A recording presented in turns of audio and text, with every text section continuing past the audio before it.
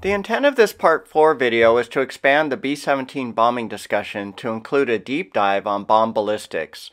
In order to strike a target, a bombardier does not drop the bomb directly over the target. The bombardier will release the bomb with the proper Norton bombsight parameters about 2 miles prior to reaching the target. Bomb freefall parabolic ballistics are best explained by reviewing a bomb's changing horizontal speed, vertical speed, and rotational orientation. Bombs are designed to freefall with predictable, repeatable ballistics. Each bomb type will have a consistent ballistic coefficient. The bomb stabilizing fin keeps the bomb from an unpredictable tumbling. A bomb's horizontal speed will match the bomber's speed at bomb release. The aerodynamic drag slows the bomb's speed. The bomb's deceleration is not linear as air density and the bomb's projected area change during free fall. The air is thicker with decreasing altitude. This will tend to slow the bomb's horizontal speed. As the bomb free falls, it will continually rotate to a less streamlined shape along its horizontal path. A bomb's vertical speed starts at 0 the moment of bomb release. The bomb's vertical speed will increase due to gravity. When the bomb's vertical speed matches the vertical ballistic drag, it will stop accelerating. The air is getting thicker at lower altitudes, and the bomb's vertical velocity decreases with altitude. The bomb's vertical velocity is also affected by the bomb's mass property ballistics, since it is rotating. A terminal velocity is attained when the vector sum of the bomb's horizontal and vertical speed is relatively constant. A bomb will be released from the bomb rack shackles while in the horizontal orientation. As it free falls, the bomb will tend to rotate towards a more vertical orientation. This chart represents an AN-M64 500-pound general-purpose bomb's dynamics at impacts. The x-axis represents the bomb release altitude scaled from 0 to 32,000 feet. The y-axis represents the bomber's true ground speed scaled from 50 to 450 miles per hour. The family of curves in the center of the chart are the bomb's vector strike speed and angle. The solid lines are the bomb's ground striking speed measured from 300 to 1,050 feet per second. The dashed lines are the bomb's strike angle measured from vertical from 5 to 50 degrees. Let's look at an example. Suppose a B-17 releases a 500-pound general-purpose bomb at a formation-indicated airspeed of 150 miles an hour at an altitude of 19,000 feet. Assuming no drift or headwind, an indicated airspeed of 150 miles an hour will equate to a ground speed of 200 miles an hour. The plane's ground speed can be obtained from the navigator's B5 drift meter. Intersecting a 19,000-foot altitude x-axis with a 200 mile per hour y-axis yields a point here. Interpolating between the adjacent bomb strike speed curves of 950 and 1,000 feet per second yield a bomb strike speed of 960 feet per second. 960 feet per second equates to 655 miles per hour or Mach 0.86.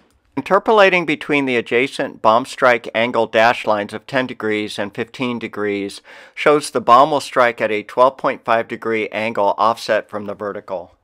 Assuming the bomb's horizontal and vertical speed components are coupled to the bomb's strike angle, the bomb's horizontal speed at ground impact will equate to 655 miles per hour times the sine of 12.5 degrees or 142 miles per hour.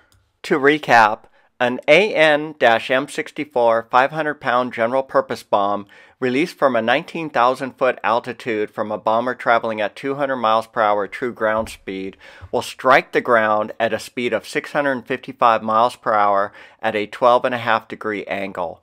The bomb's horizontal speed will have slowed from 200 miles per hour at release to 142 miles per hour at impact. The reduction in horizontal speed is due to the airstream drag during freefall. Couple observations from the chart. The maximum bomb contact speed equates to 1,050 feet per second. 1,050 feet per second equates to Mach 0.94. No release speed or altitude combination shown will a bomb strike the ground at sonic speeds. Since the 1,050 foot per second bomb strike speed line is near vertical, the bomb strike speed is independent of the plane's release speed at altitudes of 30,000 feet. In other words, it doesn't matter if the plane is releasing the bomb from 50 miles an hour or 450 miles an hour, the strike speed of the bomb is still 1,050 feet per second. The faster the bomber's release speed, the shallower the bomb's strike angle. We have discussed in the Part 1 bombing video, a 500-pound delayed fuse bomb will burrow about 12 feet below the soil. The bomb's detonation will cause an earth-shock crater about 35 feet wide and 15 feet deep.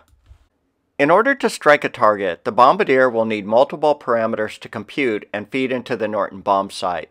The point of release can be solved as a math geometry problem. Let's assume our target is at position X, and we are at a bombing altitude of 19,000 feet at a typical formation ground speed of 200 miles per hour. We need to determine position O relative to the target in three-dimensional airspace to release the bomb. We already know the bomb's vertical speed and horizontal speed at impact, but we actually won't be using those parameters. The bombardier will be looking through the Norton bomb sight's crosshairs along a line of sight. The ground distance from bomb release point O and the bomb contact location X is the actual range.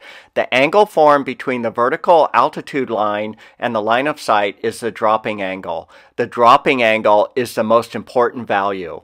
The Norton bomb sight will be plumbed with levels and gyroscope stabilized such that the vertical line is always maintained while the plane is pitching, rolling, and yawing. When the bomb makes ground contact, the plane will be in position T. As we have shown, the bomb's horizontal speed slowed down from 200 miles per hour at bomb release to 142 miles per hour at impact. Since the bomber is still maintaining a 200 mile per hour speed, it must have flown beyond the target at bomb impact.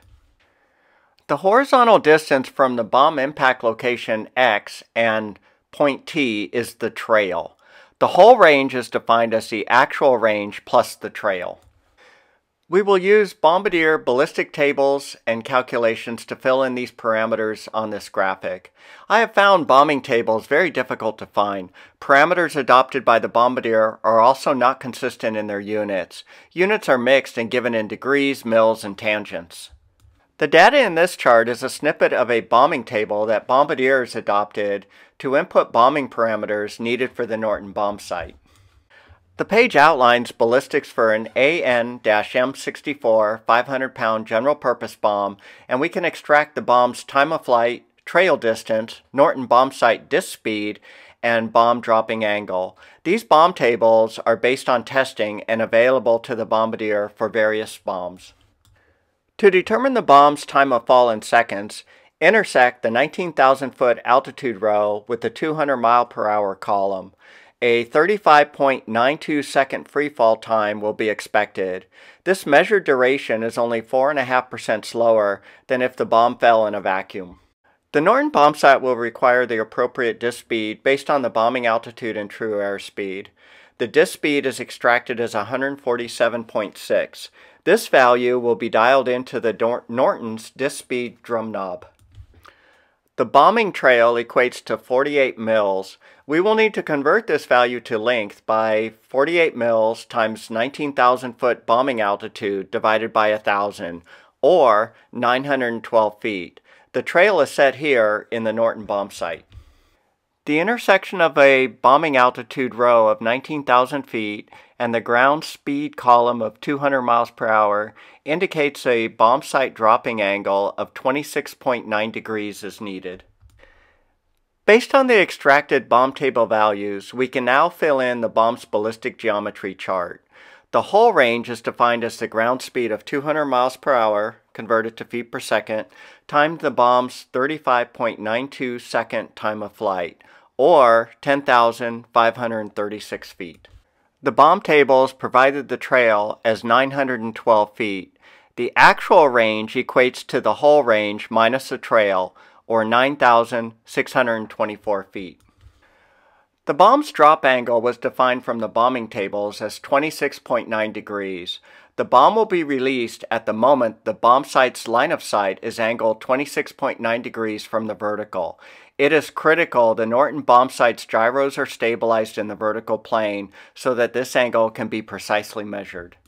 The bombing tables provide corrections, although not covered here, accounting for the target's height above sea level, head or tail winds, and drift angles. The corrections are applied to the trail or drop angle.